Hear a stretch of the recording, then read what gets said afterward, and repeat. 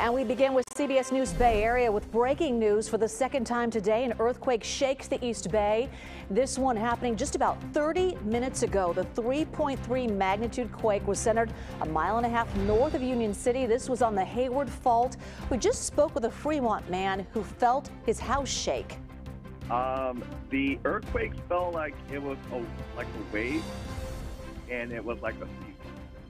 It was swaying left and right, not once but twice. Okay, roughly how long did that last?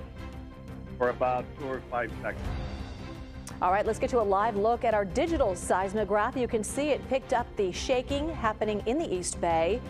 And there's word the quake just caused a flight delay. It's landing at SFO. Liam Pierce tweeted, "Wild. My plane slowed to land at SFO, then sped up rapidly to climb and circled over the airport." The pilot said on the PA there was a minor earthquake and they wanted to run some safety precautions.